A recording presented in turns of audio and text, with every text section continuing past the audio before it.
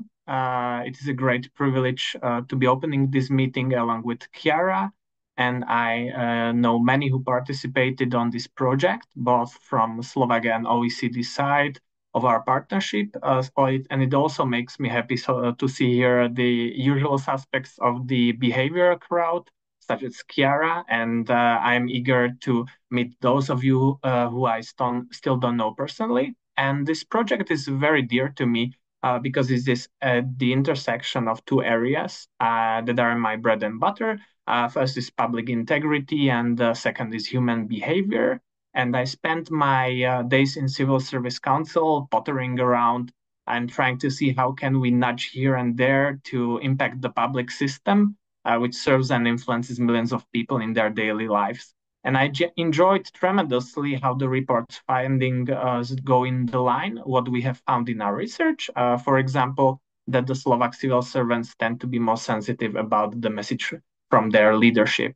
This was the project of the second department, the corruption prevention department, but I hope this project is not the last one. And we will see more work in this area in the future. And I wish you all an excellent and inspiring afternoon.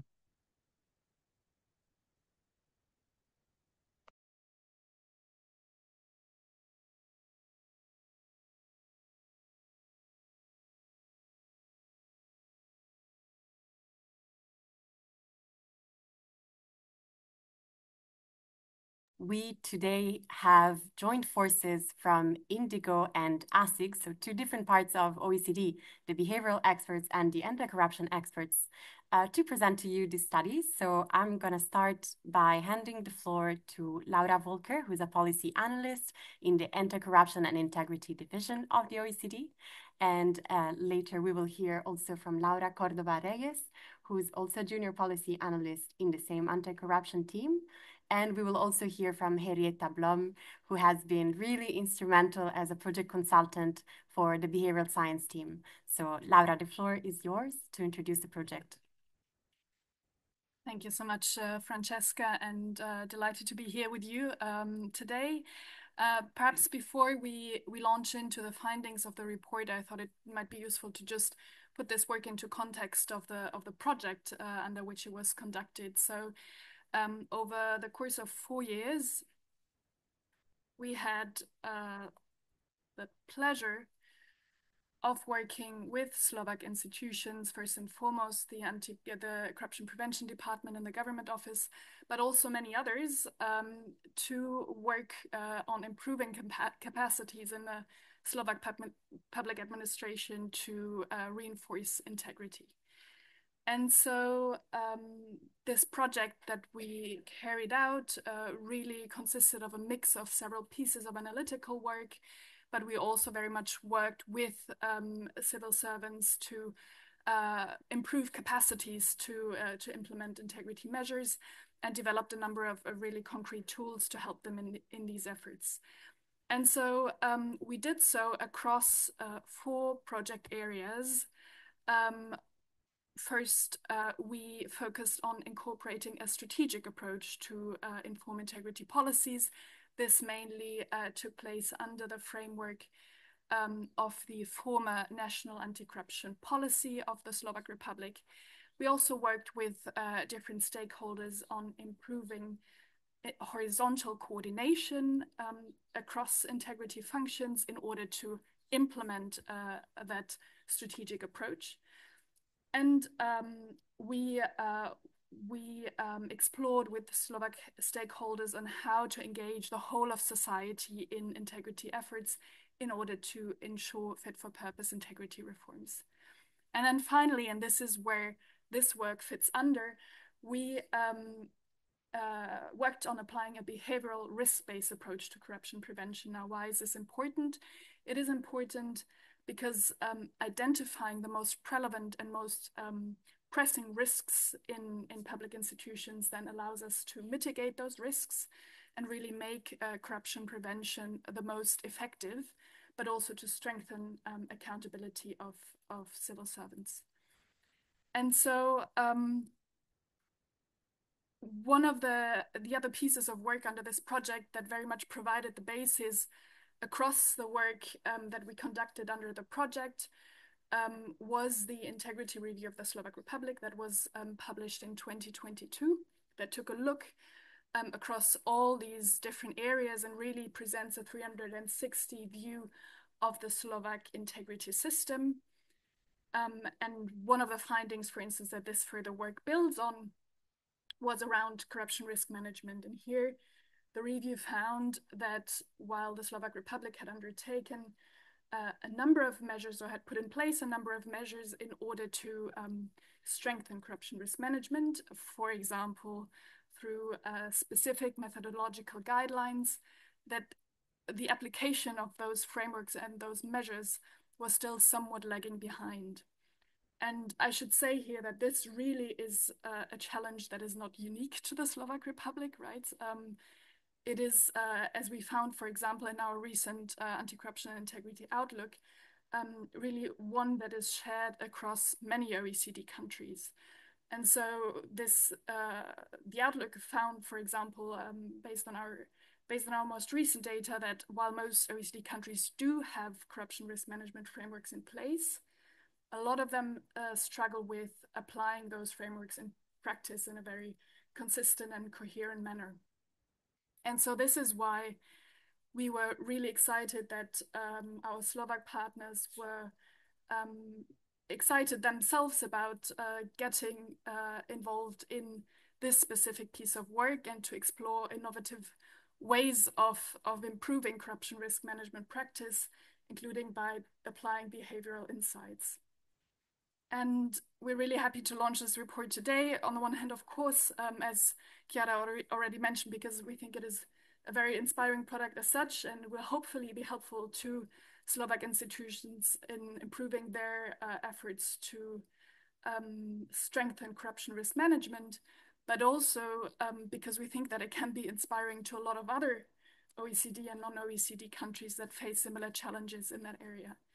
So I'd just like to thank again our Slovak partners really wholeheartedly for engaging in this work, and the EA grants for supporting this work. And I'll hand it over to Laura for more on integrity and behavioral insights.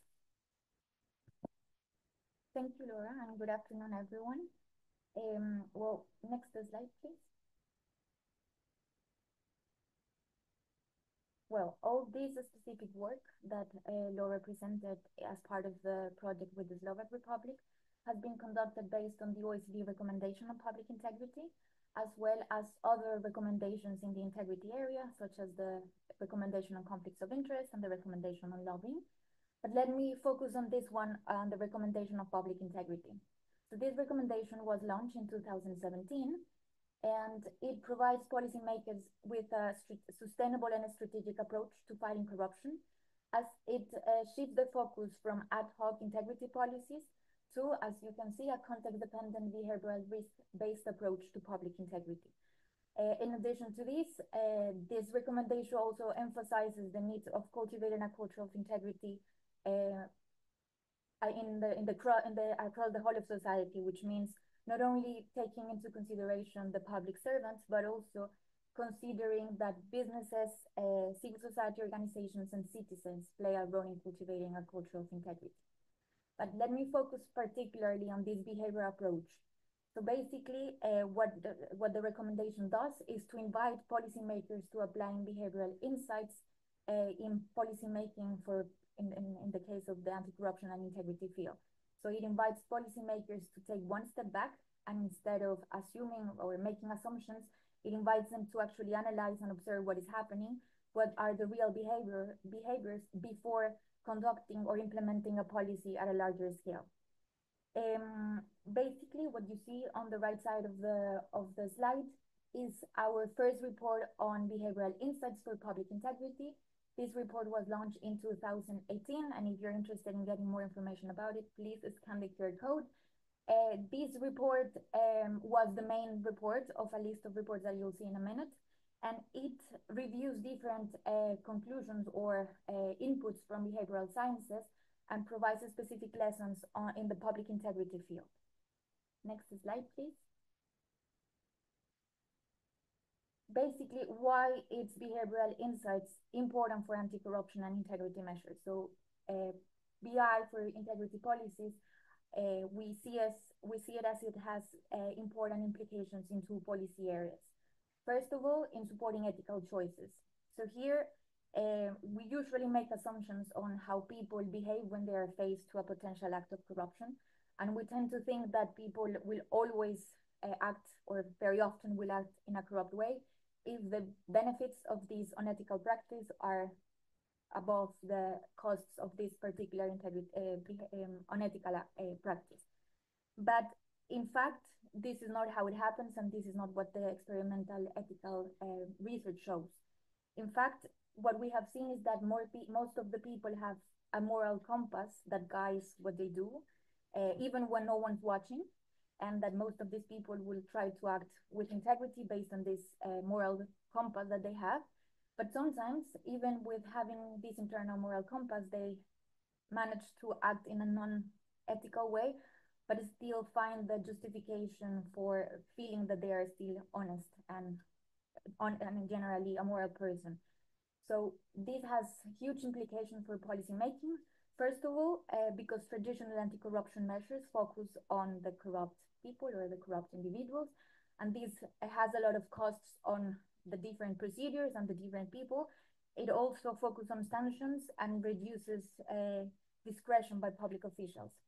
But instead, if we focus on what the research shows, that most of the people act with integrity and follow this internal moral compass, we will see that it is not okay to focus exclusively on the corrupt people, but we should also try to empower most of public officials, those who are interested in always working and behaving in a correct way, but sometimes may find a way to justify their non-ethical actions.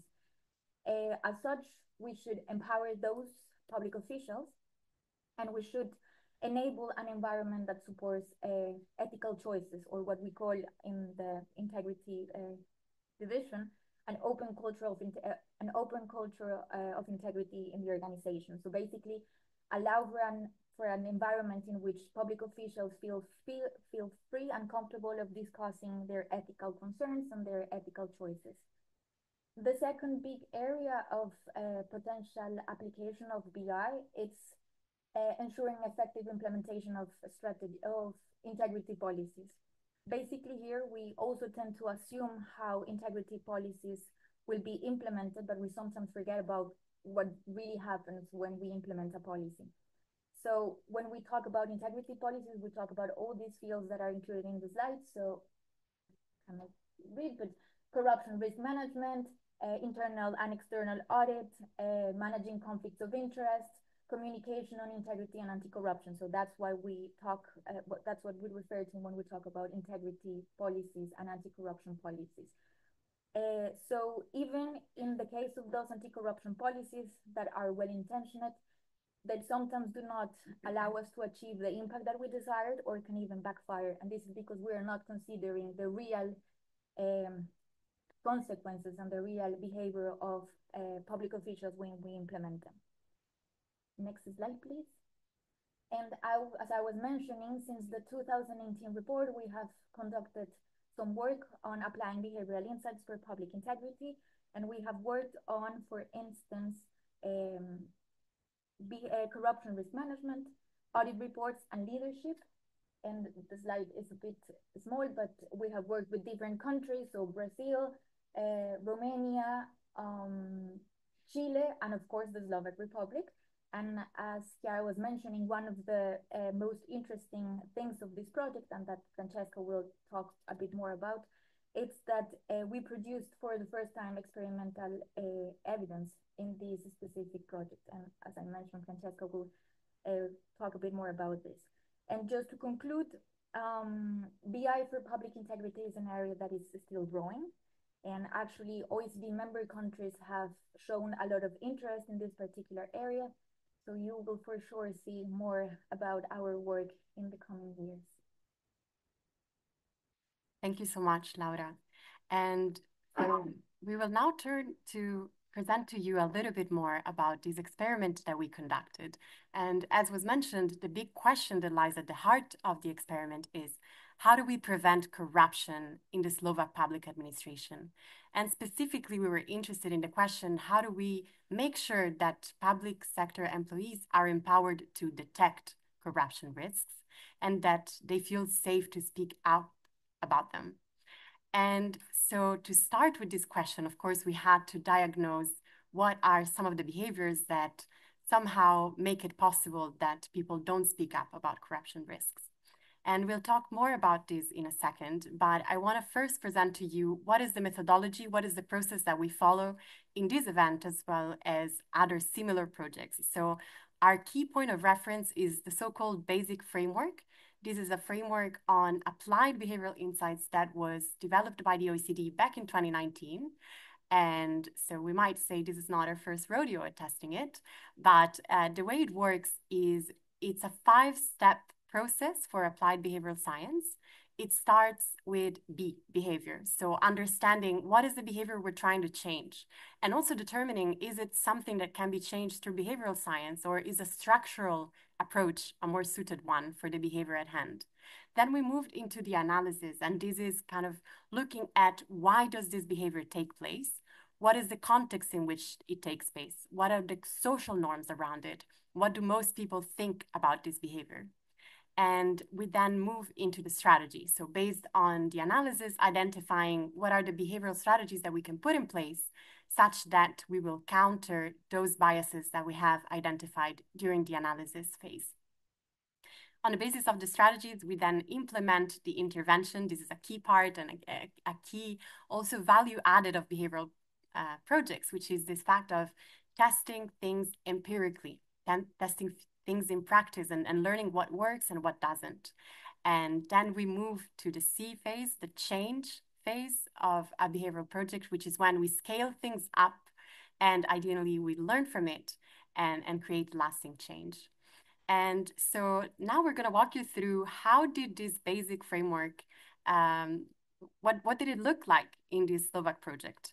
And so the starting point is, of course, identifying which behaviors do we want to target in terms of behaviors that can help us in preventing anti-corruption. And broadly speaking, there were 4 kinds of behavior that we identified in conversation with anti-corruption coordinators in Slovakia, as well as a number of public officials from different ministries that we interviewed.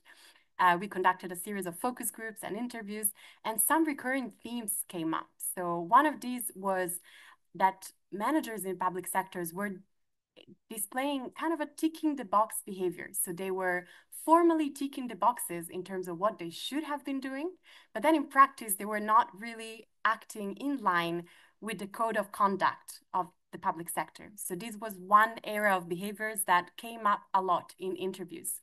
The second one was misreporting, and this was more specific to the National Recovery and Resilience Plan and the fact that in order to abide to the obligations at the European level, managers tended to misreport their progress and to report that they had been doing things that in practice they hadn't progressed on as much.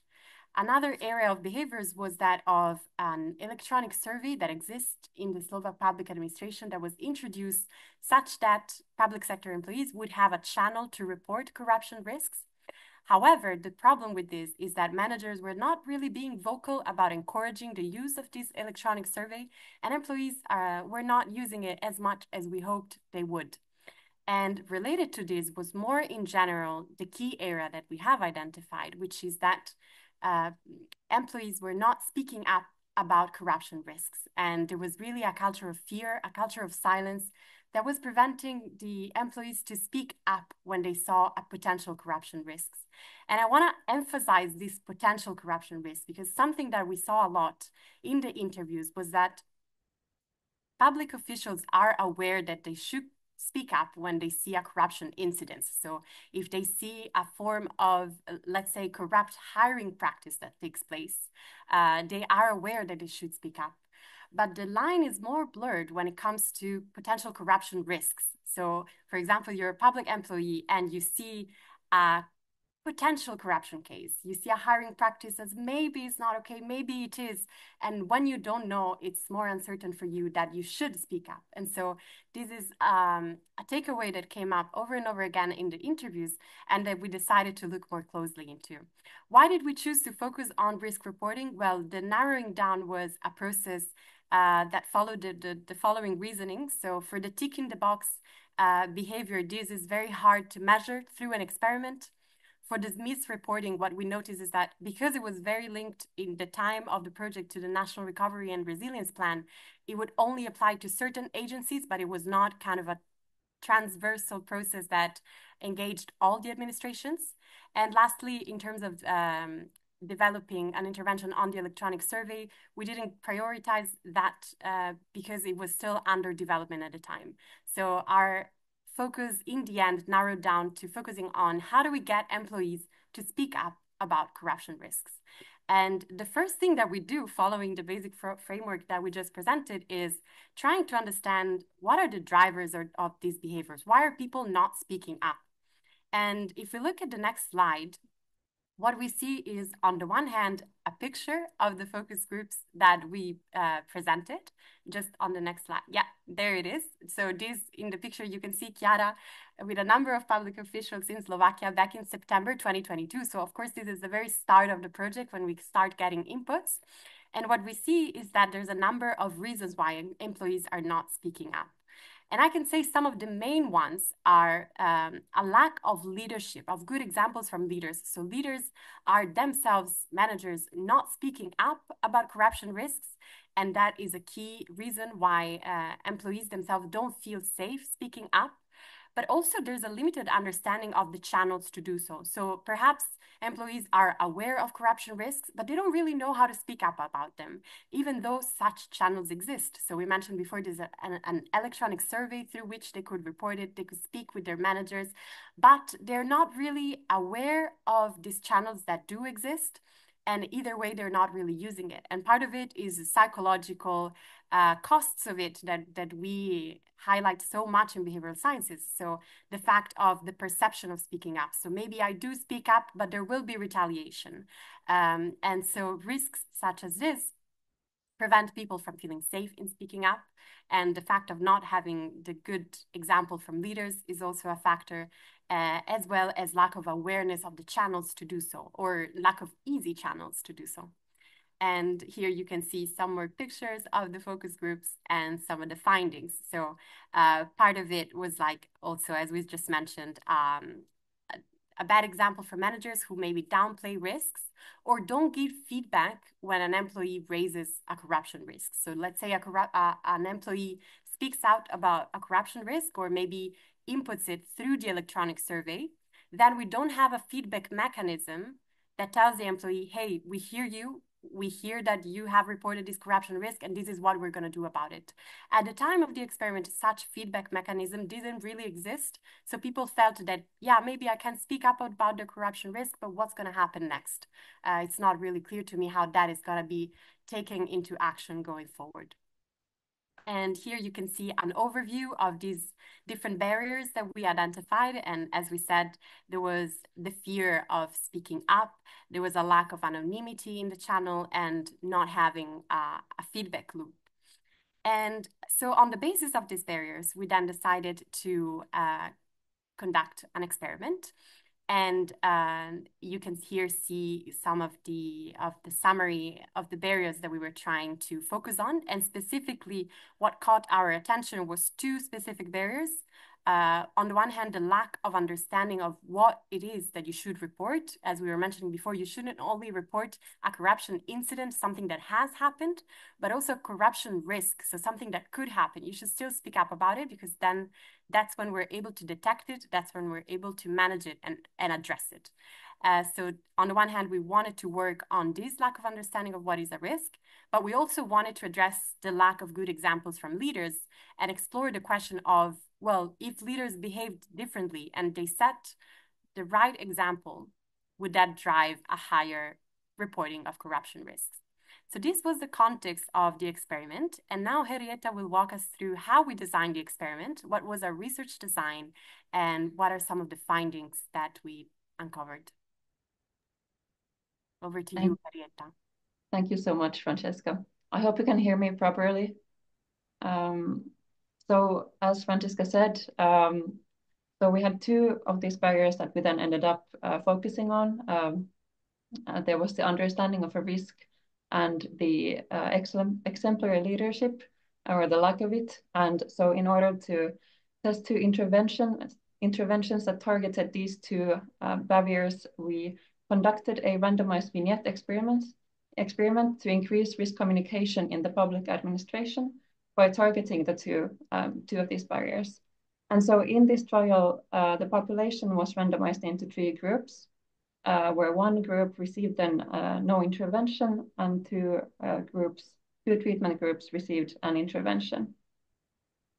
And our hypothesis then was that those who had received an intervention would be more likely to communicate risks, as illustrated by this image. And this setup then allowed us to compare the effects of the interventions to a situation where no intervention was received. And this is then essentially where we move to the intervention stage in the basic framework that Francesca just presented. And I will get back to the strategy stage in a bit. Next slide, please. Is there the trial design? Yes, please, thank you. So here's the trial design. So in the first two steps, the sample for this experiment was obtained from the population, which was all the people working in the line ministries and the central authorities. So we sent an email with a survey or with a link to the survey to the potential participants. And in the survey, the respondents were shown a vignette, so a short description of a hypothetical situation where ideally a risk should be reported. And after this, the participants in the two treatment groups were shown the interventions. And in the last step, then we asked the same questions from all the participants, which then allowed us to measure the effects of the two interventions, among others, on the likelihood of communicating a risk and on various secondary outcomes, such as feeling of safety. Next slide, please. Thank you. So here is the vignette. So you are a civil servant and your institution is regularly hiring new public officials.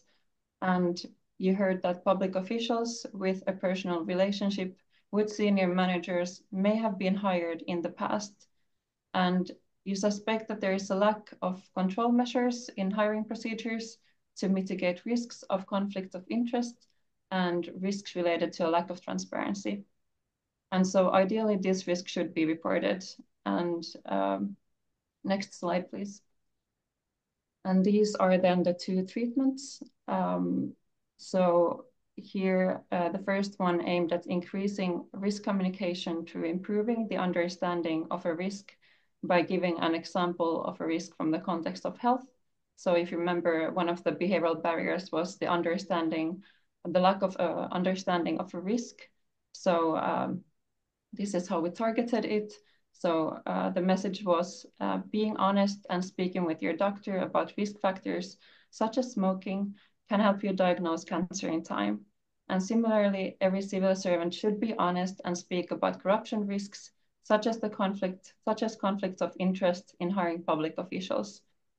And it is important that you communicate risks in order to minimize corruption risks in your organization. And so, yeah, here we hope to make risks easier to grasp. And then in the second message, that aimed to increase risk communication through appealing to exemplary leadership, which was the other barrier. And the message was, imagine your manager leads by example. You have seen them raise hiring risks with your executives, and they encourage you and your colleagues to do the same. Every civil servant should be honest and speak about corruption risks, such as conflicts of interest in hiring public officials. And it is important that you communicate risks in order to minimize corruption risks in your organization. And you might have noticed that the two last messages were the same. And so both of these messages aimed or also applied injunctive social norms by reminding that every civil servant should be honest and speak about risks. Next slide, please. And so often there is quite high attrition when doing survey experiments, which means that people do not participate in surveys or they do not fill in the whole survey. And this means that we cannot use their responses in our analysis. So in order to encourage people to participate, we were able to conduct a lottery. So if you filled in the experiment, you took part in a lottery where in total 3 people were selected and given the chance to have a 15 minutes chat with the Prime Minister at the time. And it was fun to see that the project was recognized on the highest level of public administration. Next slide, please. And so here's a bit of descriptive statistics of the sample that we attained. So in total, we had 2,537 respondents in the survey, and we had approximately the same amount of people in all the treatment and control groups as can be seen from the first line in the table. And so in the graph, in the upper graph, that is an age distribution of those who responded to the survey. So the distribution is approximately normally distributed. However, you can see that we have these peaks around tens, which means that people probably gave approximations of their ages in the survey. And then below we have the distribution of years in the public administration. And here again, we can see that people gave approximations of tens and fives of how long they had worked in the public administration. Next slide, please. But yeah, so I will now start to move on to the results. So we used various methodologies to test the effect of the interventions, such as regression analysis and means tests, which are all included in the report. But here for the main results, I will present the results that we attained from the means tests only. Next slide, please. So the likelihood of communicated risks in the control group, so when no intervention was received, was 48%, which is essentially a smaller chance than random. Next slide, please. And here we had the 2 interventions. So I would like to remind you of the 2 messages, which were the understanding for risk and the exemplary leadership treatments. And next slide, please. And so before we move forward, I would just like to prompt you with a quick question. So which message do you think had the most significant impact on increasing willingness to communicate on corruption risks? We could do a raise of hand in the room, perhaps. So that would be raise your fun. hand if you think the leadership was most impactful. Okay. Raise your hand if you think the understanding of a risk was more impactful. All right. I think we have people online. Okay, great. A few ones thinking that understanding of a risk was important. So yeah, we're great. All right. Good to see that. But Henrietta, let us know what happened. Yeah, all right, let's see. So out of a sample of 2,500 participants, oh yeah, next slide, please. Thank you. So out of a sample of over 2,500 participants from line ministries and central authorities, less than half of respondents would communicate risks. Next slide, please. And employees who saw the leadership message were approximately 14 percentage points more likely to communicate a risk compared to the respondents in the control group. So this was the most impactful message of the 2. And on the other hand, employees who saw the understanding of risks message were approximately 9 percentage points more likely to communicate a risk compared to the control group.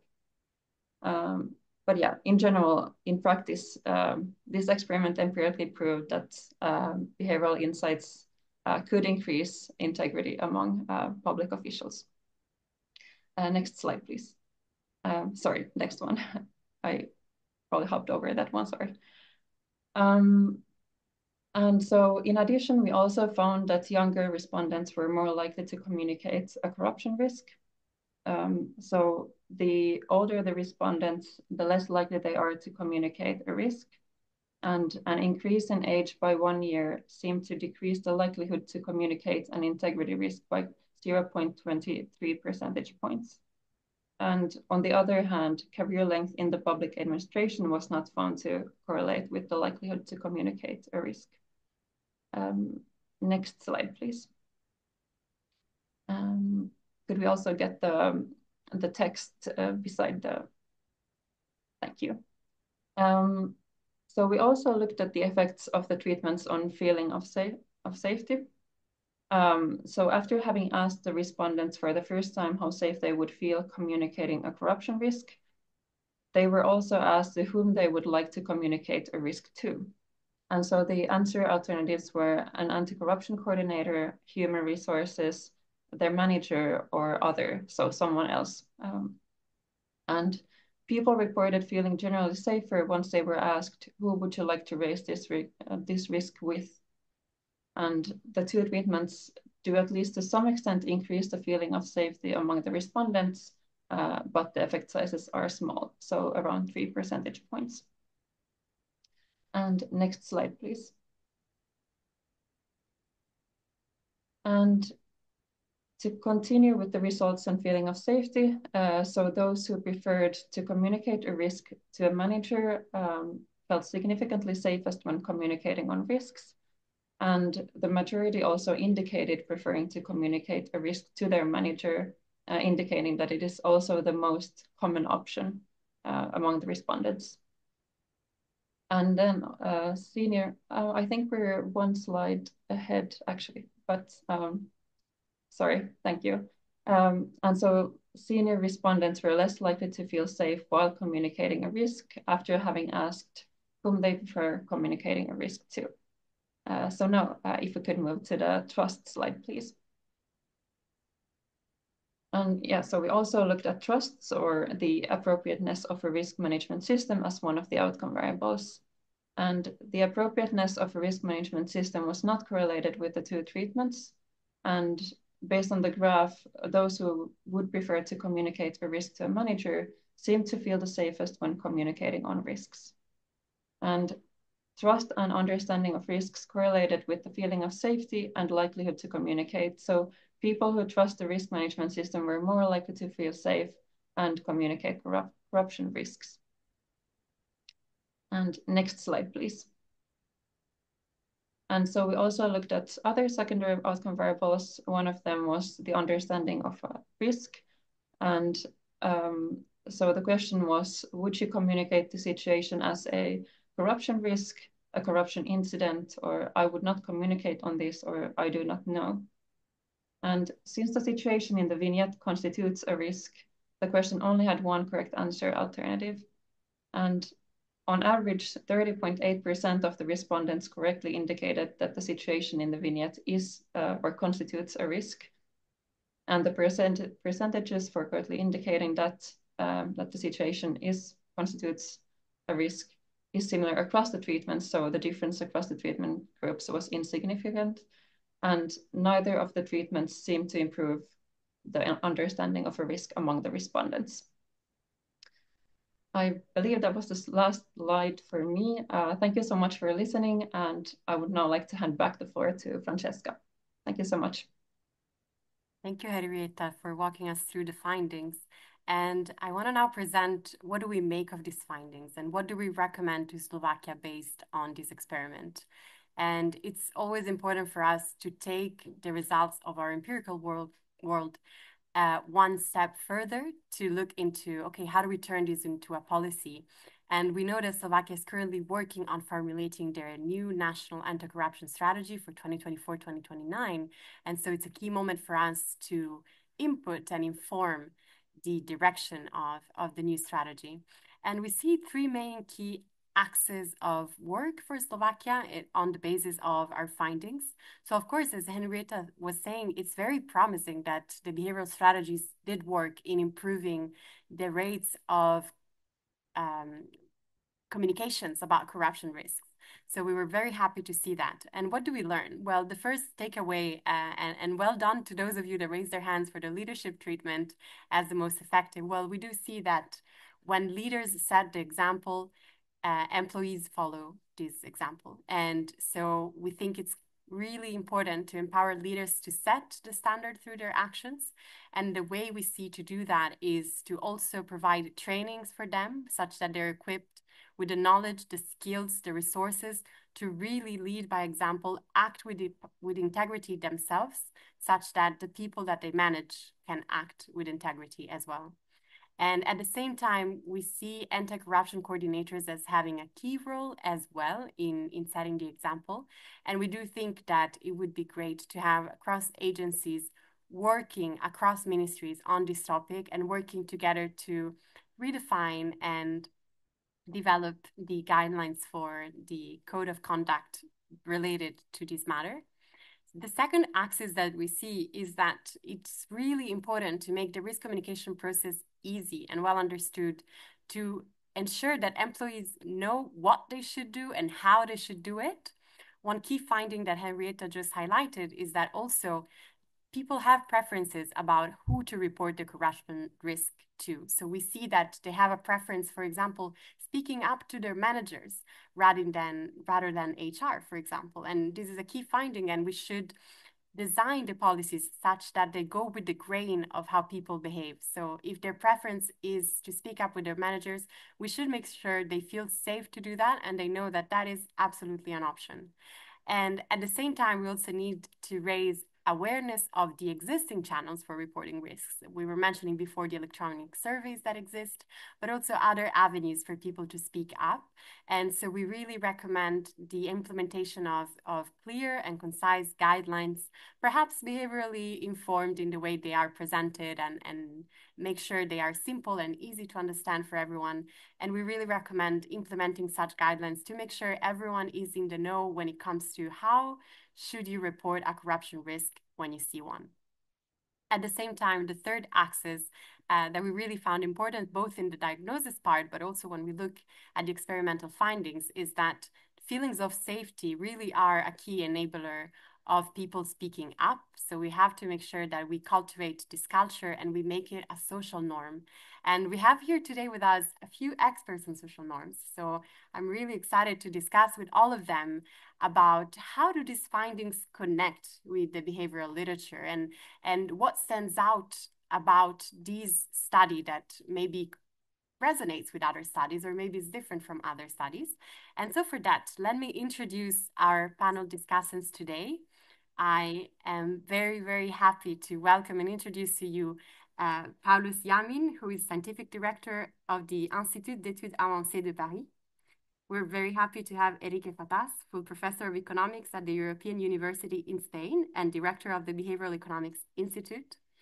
And may I add also former professor at the Master of Behavioral and Decision Sciences at Penn, where we first crossed paths a few years ago. And Professor Andrea Martinangeli, who's associate professor at the Burgundy School of Business. So we would like to hear from the three of you, your thoughts and comments about this study, how it connects to the literature, and how you think it can help not only Slovakia, but also other countries in their efforts for anti-corruption. So Enrique, we will start with you if you want to walk us through some of your comments on this study.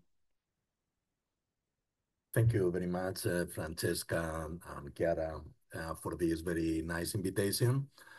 So let me start saying that this is a great project, and I am really pleased to see how this collaboration between the OECD and Slovakia produced these interesting results. How is this project related to what we know about policies targeting the integrity, public integrity? Well, I believe that this is a part of a very strong trend in public policy these days. And the trend is just trying to understand how to design better policies to change behavior in an effective manner. And this is what this project does. Changing behavior in this setting or in this domain is really a challenge. We are talking about a very serious policy issue, public integrity. We are talking about corruption. And we are talking about a challenge here because if we want to change behavior in this domain, we need to keep in mind that we are talking about a very sensitive behavior. We are not talking about choosing A versus B when going to the supermarket. We are talking about taking some actions with very serious, that may have very serious consequences. So in order to change behavior, what we need to do is to be very rigorous with the way we identify behavioral barriers. We target a certain behavior and we run we diagnose these behavioral factors. And I believe this is what the project does.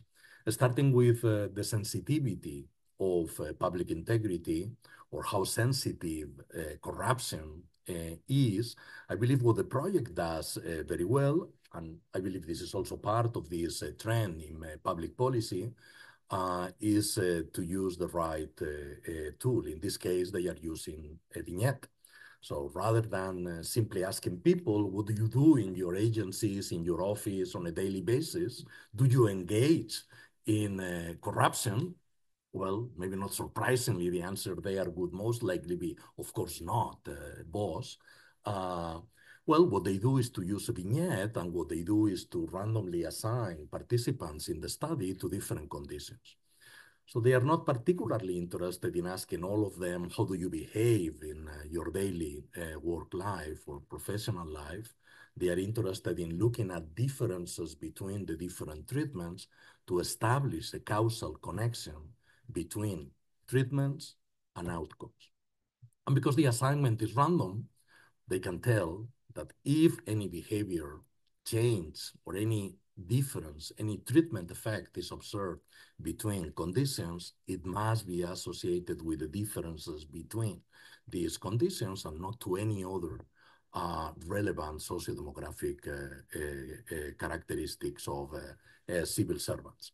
And I believe this is truly essential in any design of public policy inspired by behavioral sciences. And I believe the vignette is a very valid tool, particularly in this domain. Now, what the vignette does is something truly interesting, that is not only to establish causality between conditions or different settings and behavior, it serves as a wind tunnel. A wind tunnel of what? Of different policies. And this is what the vignette does, the experimentation does, testing things, testing different interventions and see which one works better. So what the project does is, with the right tools, making sure that what we call in behavioral science, the social desirability bias, pushing people to just give the response that they believe is expected from them, they test different interventions. And I believe this is a very good example of how far behavioral interventions can go, because I believe the relevant thing here is not whether or not the results are, treatment effects are significantly different. It's about the magnitude of the effects. Just changing a few words, how many? Maybe 10, 12, from the control to the other conditions, we get a jump from 48% to 62% of civil servants, on average, if I remember well, willing to report the risk. And it is not because in the control treatment, they do not identify that the risk exists. It is that the change in the conditions makes them do something different, makes them to change the way they behave and increase the likelihood of reporting the risk. That is behavioral public policy at work. Just by changing the setting, changing the information that is provided to civil servants, we can get, in principle, as suggested by this project, large, significant results. Now, what I believe this project does is, as I said, to design interventions in a very, or to test interventions in a very cost-effective manner. I would like to make one comment or two, if I may, about how the intervention was planned and carried out, because I believe I'm going to make only two short comments, and I will stop talking, I promise. So one comment goes in the direction of beliefs. So I went through the report, and maybe I missed that part, but to me it seems quite crucial to understand not only how civil servants react to different pieces of information in the vignette, and actually how different civil servants by age or by seniority react to the different conditions, but also see how they perceive their environment in their agencies and department. And actually, the main result in this intervention is that the lack of leadership is most likely something to blame on maybe the lack of, well, not the lack of public integrity, but public integrity not being at the level desired by the government, by the OECD. And what I mean by belief say here is that in a sense, leadership can be interpreted also in terms of how I perceive my leaders, what I expect they will do, what I expect they will approve if I report or if I do not report. And maybe it could be interesting, and I don't know if you already carried out this in the survey, it would be interesting to check these expectations of civil servants, not only about leaders, say, well, what are they expecting from me, or what will they approve if I report or not? Also, my beliefs about the other, my coworkers in the same department, but what I expect they will do, or what I believe they will approve, or they will identify as the desired or the appropriate, socially appropriate behavior. And I say this because particularly your definition of trust is very interesting. You define trust as believing that the system works. This is a very interesting definition of trust because it takes me to what we call in behavioral sciences group efficacy. Do we believe we can change things? But it is a belief.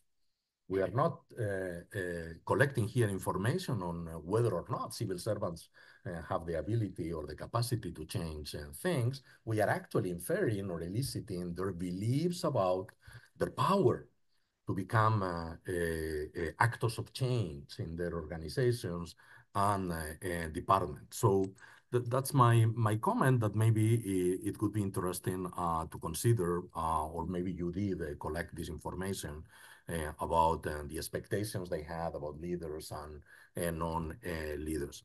And then the only other comment I have is that you mentioned scaling up and maybe how this may inform other interventions.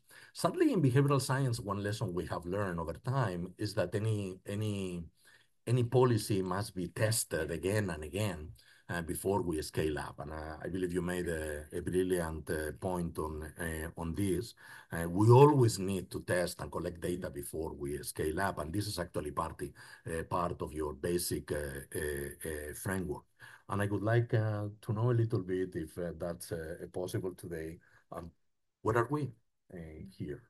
Are we in the process of maybe going farther, moving from the small samples in 22 agencies to something bigger? Because I believe the list of recommendations is brilliant, but it is a very ambitious list of recommendations. And landing this plane into a real policy, as you know very well, is many times complicated. So I'm going to leave it there. Congratulations for this brilliant piece of work. And thank you again for having me. And if you have comments now or later, I would like to hear. Thank you so much, Enrique. This was very, very interesting to hear. It caught my attention when you said that this is really atypical in the sense that it's a sensitive problem, a wicked problem that we're looking at. And so many of our applied behavioral insights projects that we see are sometimes on topics such as environmental behavior or eating healthy, exercising more, where we would all agree of the, the kind of uncontroversial nature of the desire we want to achieve, versus here when we deal with anti-corruption, it's a very delicate topic by definition. And so in these, it really stands out in this way. I know Chiara will have thoughts on peer beliefs. I know this is something that came up in the interview, so I'm going to let her comment in a second. And perhaps on scaling up, I would invite also Laura to comment on how the recommendations fit with the broader recommendations that we're providing to Slovakia, right? So when we think about this project, we'd also think about the larger picture in which it is embedded. So maybe over to Chiara if you want to comment on peer beliefs, and then to Laura if you want to comment on broader recommendations for Slovakia. Just checking that you can hear me. This one doesn't. Oh, perfect. It works. Great. So thank you so much, Enrique. Wonderful comments, and thank you so much for re-explaining the results so well. We thought about this, and so it would have been great to have an additional secondary questions. So we thought about having two outcome measures, one about what would you do in this case, and what do you think your colleagues would do in this case. And for the sake of brevity, we decided not to, but I agree that would have been particularly interesting to ask about peers and leaders as well. What we ended up with was with a proxy measure of trust in the system to capture these in our regressions to see if trust in the system would capture some of the variance that we see in the data. But this is definitely for our next experiment. In terms of scale up, I think this is the next frontier. So we said plenty of good things about this report, but of course, what we would like to do in the future is to test this in the real world and do real experiments in multiple public administrations. To give an example, an idea in terms of scaling up could be two different things. We have 20 different public administration. We could allocate 10 public administration receiving access to a particular channel to report risks, and 10 others having access to another channel, and see in reality if we find any differences. Equally, in terms of training, training is always great, but we need to test if effectively there's any change and impact on real behavior. So I will be very keen as well to have large-scale experiments on the impact of any training on leaders and employees to see if it actually changes behavior. So definitely, we would love to do that in the future. But over to Laura to comment on scale up. Thank you. Yes, in terms of broader recommendations to the Slovak Republic, as I said at the outset, this experiment very much fitted into this broader project of working with Slovak institutions to strengthen public integrity across the public administration. And that included in the area of corruption risk management. And so we think from this perspective, it will be very interesting to see how the Slovak Republic takes this forward, especially as it is looking into designing a new anti-corruption strategy that will provide the framework for efforts in the area of corruption risk management and others. And as such, we have also looked at this issue of strengthening corruption risk management, of course, also from several angles. And I think it's quite interesting how these behavioral findings fit in there, because there's the behavioral angle to all of this. And as you mentioned, it probably merits some more testing and will require further work also if this is taken forward on the side of Slovak institutions. But there are a number of other things that we also found that could be done. For instance, we have been working with the institutions to simplify the survey that was mentioned, to make it easier for public officials to use this tool. We have also provided a number of recommendations, for instance, that go towards simplifying the methodological guidance around corruption risk management. And I think all of these different bits and pieces, hopefully, if they're taken forward, will help in strengthening corruption risk management practice. Thank you so much. We're also very curious to hear from Paulius about your thoughts and comments on the study and which features of this study stood out to you the most. All right. Thank you very much for the invitation. Yes, I have a few points, but I also can help to comment a little bit on what I was thinking while hearing the presentation, because 10 years ago, I was a public servant working on these topics as well in the Colombian government, and we were tasked with creating the integrity codes for the public servants, which was one of the requirements for Colombia to get into the OECD. And I couldn't help to remember how far we've come in these topics.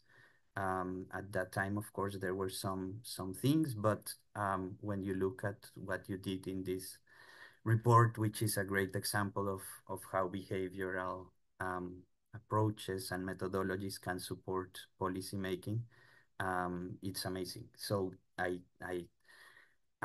just wanted to go quickly through a few of them. So when you are a public servant trying to solve these topics, I think one of the first things you face is the complexity, and improving integrity can be anything and nothing. So the fact of identifying concrete behaviors you want people to do, and that hopefully will promote a better ethical management and better control and better culture of integrity, is already a huge tool, that a huge value added that the behavioral approach gives, because many interventions don't have that. We try to improve integrity in general, and we do things we believe will help, but having this focus is already a huge value added. Then there's, of course, the understanding of the behaviors and why they happen. This is also a huge, crucial thing, because if we don't know what people believe, how can we change their beliefs, or what beliefs we should change among the thousands of things that could be playing? So these methodologies give you also concrete lines of actions to address that.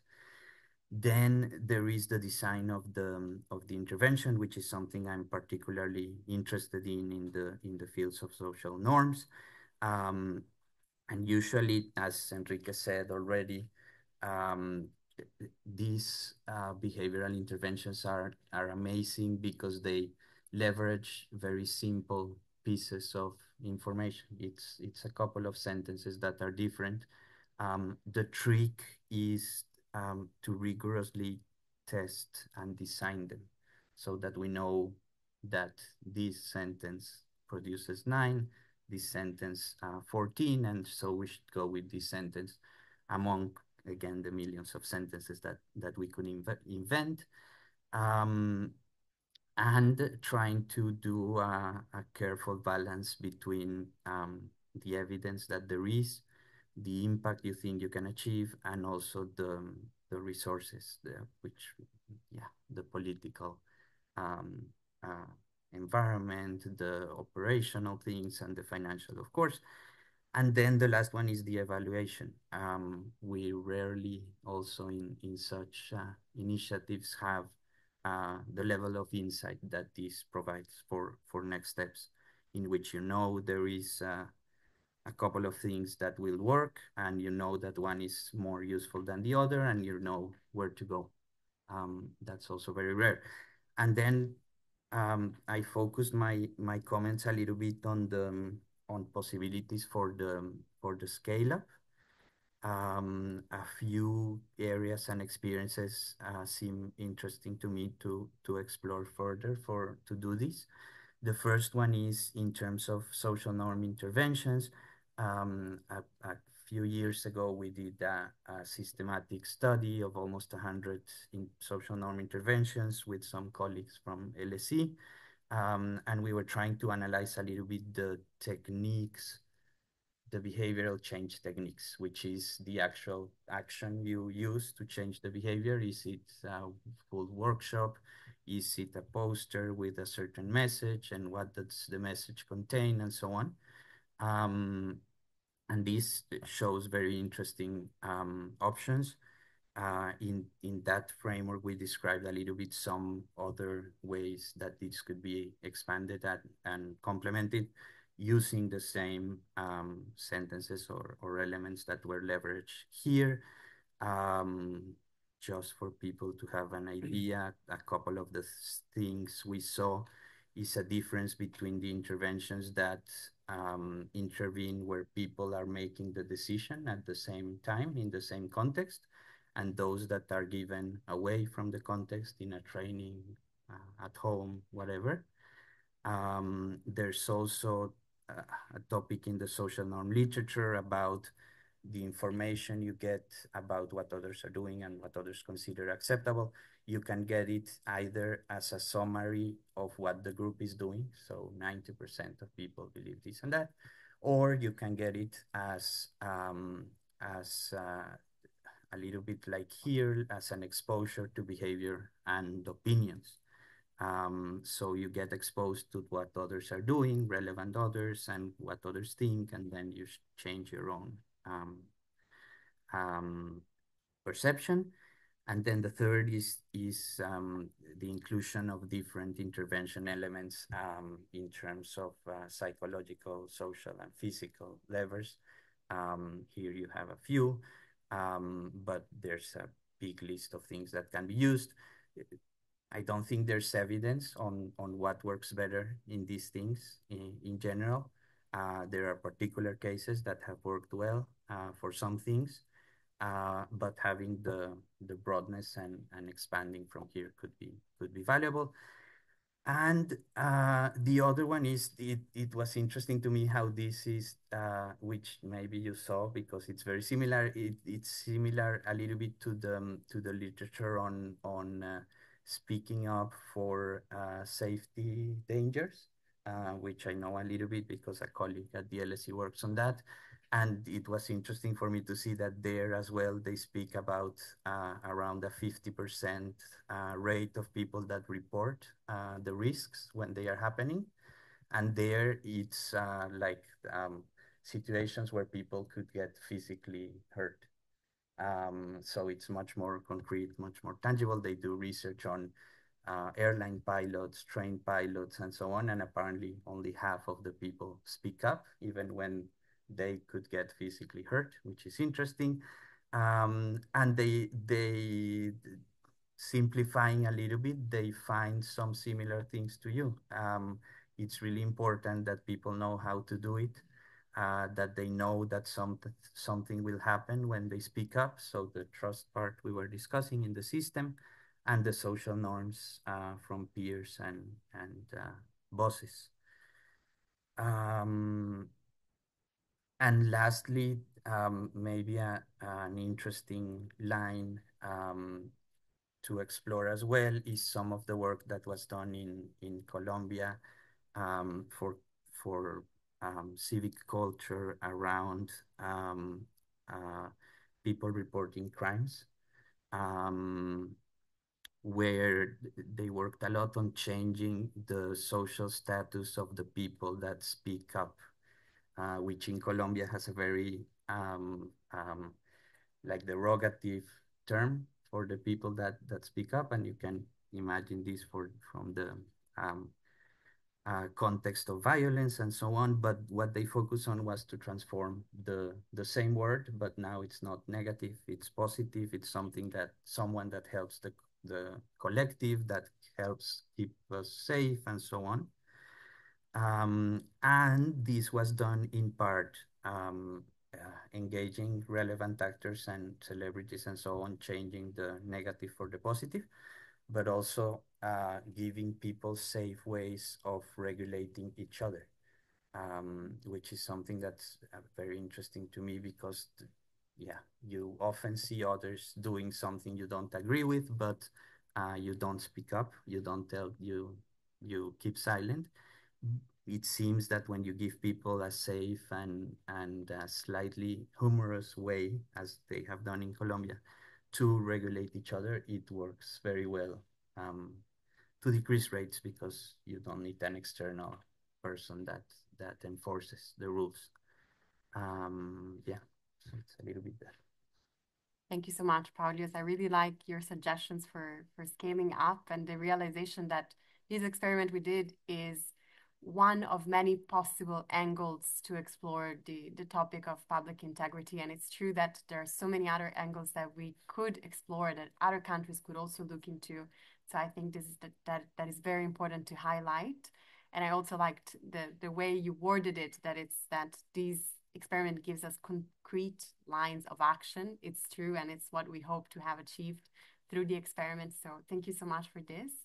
I also wanted to turn to Andrea. Andrea, you have been one of the first pair of eyes to look at this report, serving as one of our early reviewers.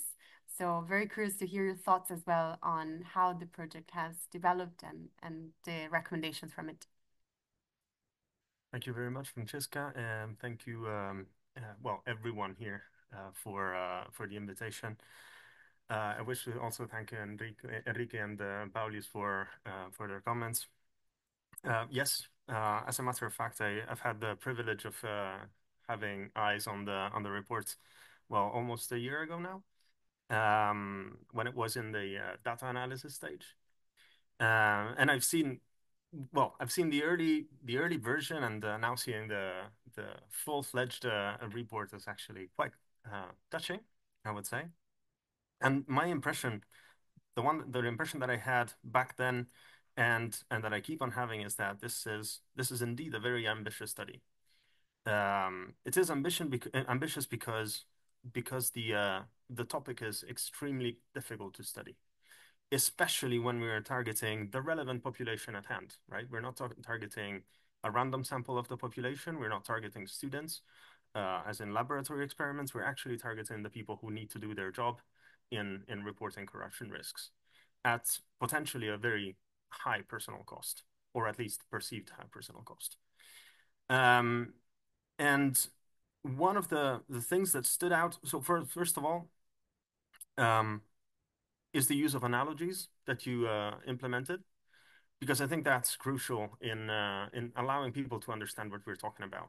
Okay, and perhaps an intervention that could be tested in the future is one in which, yes, you explain risk, and you actually tell people, okay, with posters, what would you do if you suspected that you had some disease? Well, you rush to the doctor. And that's exactly what the civil servant should do in reporting risks in terms of corruption.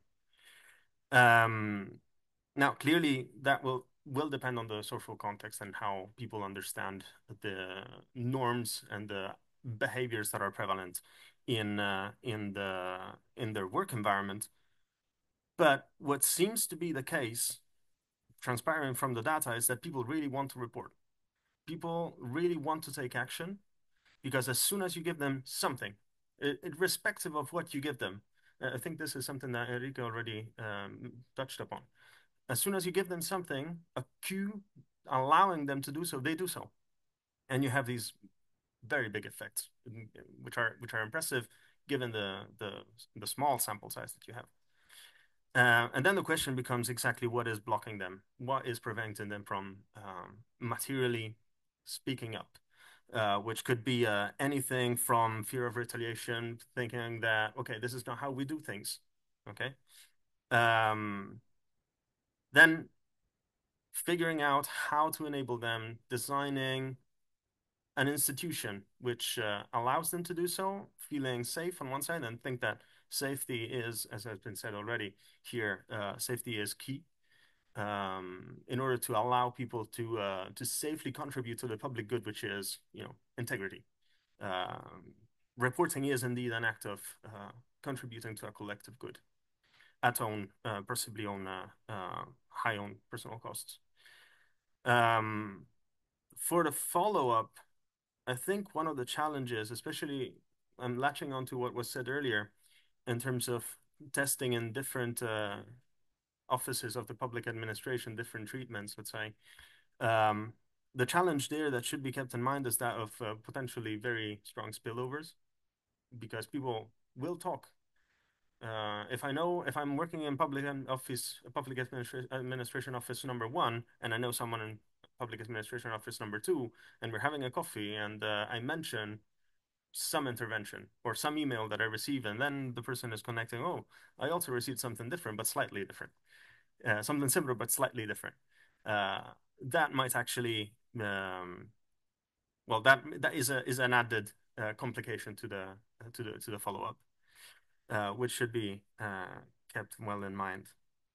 And I want to touch upon what emerges the role of leadership, because leadership is, as I view it, something that can be extremely positive and powerful, but also extremely negative, extremely risky. Several times in the report, there's this reference to the tick in the box, and that tick in the box is not just something that well, prevents from information from flowing where it needs to flow. It is actually having a negative impact on the rest of the, well, office, on the employees, for the very simple fact that it's draining power. I can even tell my manager that there is a risk of corruption somewhere, but if that person is just going to tick the box and not do anything else, it's as good as if I don't do it. Or they know that they're ticking the box. If I actually give positive feedback, that might just go into the bucket of, well, the bucket is ticked. I don't need to. I mean, there's nothing good coming out of this. So there's this is how I see it.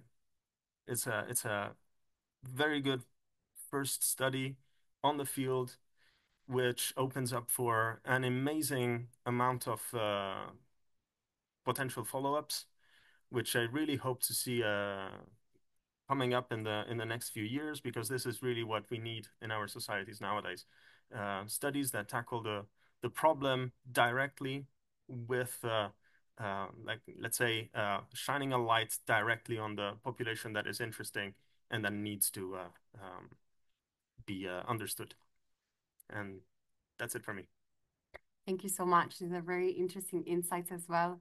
I think it's very true. This is an ambitious study, and it's great to see the impressive results and also the statistical magnitude of it. I think this is something Enrique also highlighted earlier, that we don't just see that behavioral insights work, but we see the magnitude with which they worked in the constraint of the sample size that we have. So 2,500 public officials and 3 treatments. So I mean, it's impressive that we were able to see such an impact.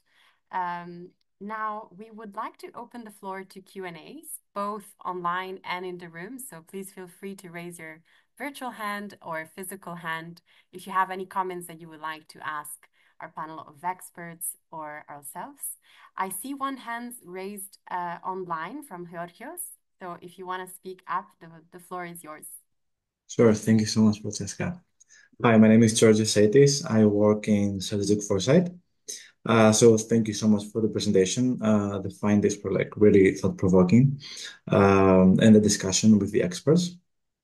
So I would like to come back to the results of the experiment, because we saw that the leadership message intervention was most impactful for communicating corruption risks. But what was very interesting, it was also that the younger participants were more likely to communicate the risks of corruption than older respondents.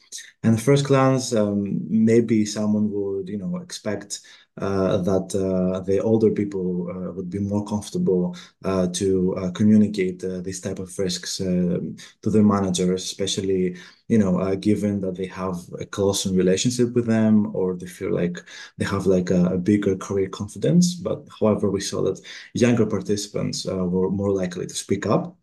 So I would like to ask the floor, everyone who was involved in the experiment, why do you think that is? And do you think that, for example, one explanation could be that younger employees maybe tend to value the reputation more, and as a result, maybe they view the act of communicating these types of risks to their managers as a way to build better reputation and maybe gain some long-term benefits, such, for example, wanting to ensure their position or wanting to upgrade their current career status. Or maybe is it that they view their managers as being more trustworthy? It would be really interesting to see if you have any potential explanations for this. Thanks. Thank you, Jorge. This is a great question, and it allows us to go a little bit more in depth on this finding, which is true, is a very interesting one, that younger people were more likely to report risks than more senior people. And we think this is because of two reasons. So on the one hand, there is, we believe, a greater fear of retaliation from more senior people. So the fact of them being in more senior positions also means that their reputational risk is greater. And the second reason is status quo bias. So having been in the administration for a longer period of time, we think could be a reason why they don't really have an incentive to change things, to speak up about things, and perhaps they've seen similar behaviors over and over again throughout their careers. So we think overall these two reasons, so a greater fear of retaliation and a greater status quo bias, could be motivating why we see this age effect. But I'm also interested to hear from our experts whether this is something you see in the literature more broadly. Is there an impact of age on integrity? What do we know about this? Yeah. Yeah, I mean, that's a very good point. I was not surprised by that result. In a sense, it was pretty consistent with what we have seen in other domains. And to me, the first possibility was something you just mentioned, Francesca. I would call it the opportunity cost. What is the opportunity cost of a senior civil servant to report, maybe higher because they fear retaliation, or maybe because they fear that they are going to get in the wrong position. He or she will be perceived as the rat in the department. That's one possibility. Another possibility that connects with beliefs is that senior civil servants have already been exposed to corruption or bad practices. And if they have been, maybe their beliefs about what is right and what is wrong and how useful reporting will be are totally different from the beliefs held by junior civil servants. They have never seen it. They have not been exposed. And this is something that is another possibility that may explain this interesting result. Yeah, Andy? Yes, I may want to add to this the fact that perhaps there's also a greater exposure of younger generations to broader communication about what is good and what is wrong. And so a younger employee might feel more entitled to rightfulness, to integrity than an older generation employee, simply because of the social cultural context, which is different across generations. That's it. Thank you so much. Chiara, any comments from you on this point or more generally the report? These are very good comments. I think in general, there's evidence, not specifically in anti-corruption policies, but more in general about risk aversion evolving over time. So to be honest, we were expecting also a difference according to gender in likelihood to report. We didn't find that, but the effect of age was very strong, and all these reasons are plausible for surely. I don't know if there are other questions online. I see Maros. Yeah, Maros, over to you. Yeah, just a small comment that the divide between younger and older generations is consistent with our data in a civil service council. We do yearly reports and we focus on different facets of behavior. And we found out that the motivation, but also I would say the positive view of things goes a little bit the more you are in the civil service. So perhaps this reflects it. And I would also go, but this is my guess, with the social like what is normal for the older generations, because we are also an ethical body. And I see sometimes the gap that what was ethical 20 years ago with regards to benefits, gifts, or 30 years ago, it's becoming unethical now. So this is my comment to it. Thank you. That's an excellent point about ethics changing over time and a very fascinating one. I know Laura had a little comment as well.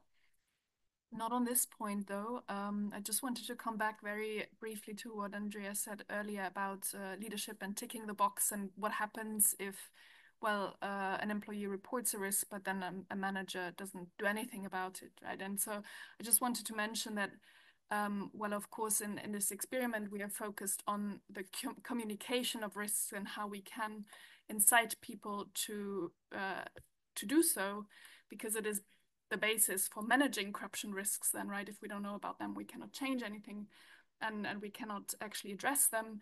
Of course, in our work, we are looking at the whole corruption risk management system as such, and that, of course, as a very important part has the design of mitigation measures then. And I think this, again, is something that many countries struggle with. It is one thing to know about risks, to assess them, but then to design mitigation measures that address those risks is then the next step that needs to follow. Otherwise, of course, there is not much point in the whole exercise. And so this is also something that we've been working with the Slovak Republic on. Thanks. Thank you. So I'm mindful of the clock ticking. So one last question from Helena Kankova. The floor is yours. I see the hand is raised online.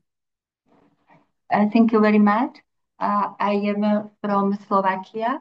I'm working for Ministry of Interior of the Slovak Republic, and I was involved in creation anti-corruption policy in our ministry. So I am involved in this type of soft policy. I am working for National Crime Agency. We are a repression body, but we also deal with prevention activities.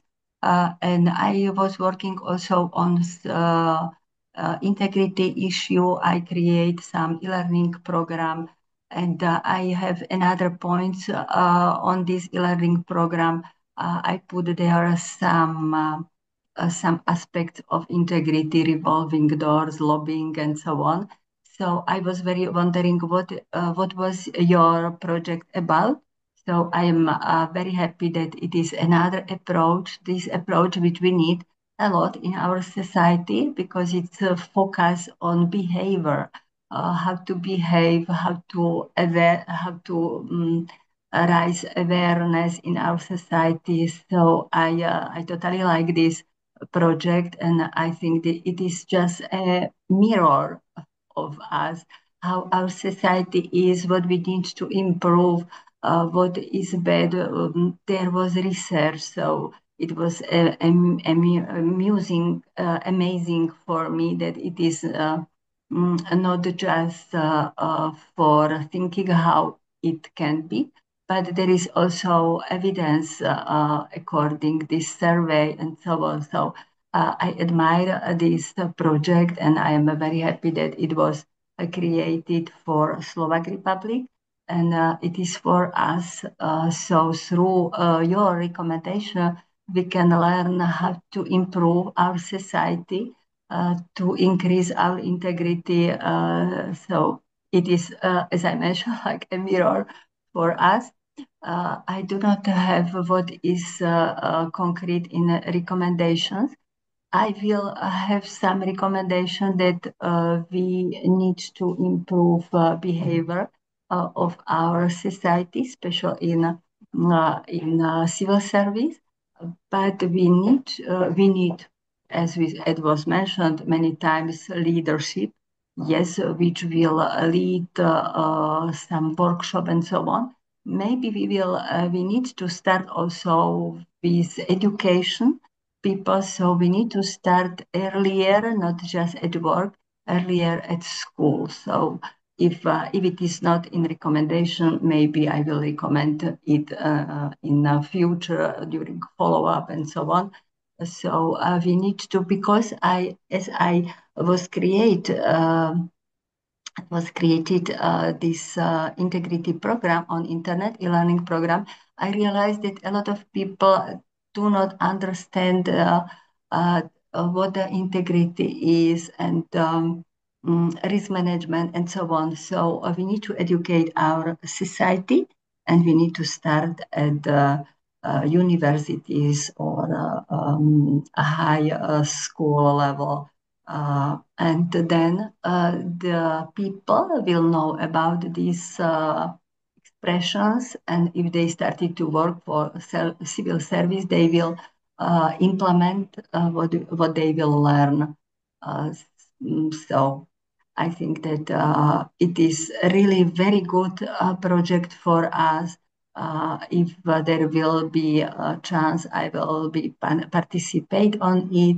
I will spread these new things, new results from a survey from this project because I organize education activity concerning integrity and anti-corruption issue. So it will help us to cultivate our society. So thank you very much. Thank you, Helena. Thank you so much for the kind words on the project. And we're so happy to hear that you are committed to spreading the word on the project and also continue advancing the work on public integrity in the Slovak public administration. So we want to end on this note of hope and commitment to continue working on the topic. We would like to thank you all for joining us today, both the people in the room and the people online. A very special thanks to our guest speakers, Enrique, Paulus, and Andy. Thank you so much for joining us today. Thank you for the ASIC colleague for the wonderful collaboration throughout the project. And of course, the biggest thank to Chiara for making it all possible and leading the way throughout. So thank you again, and we'll be in touch. In the Zoom chat, you will find a link to the full report. Make sure to download it and reach out if you have any questions. Thank you again.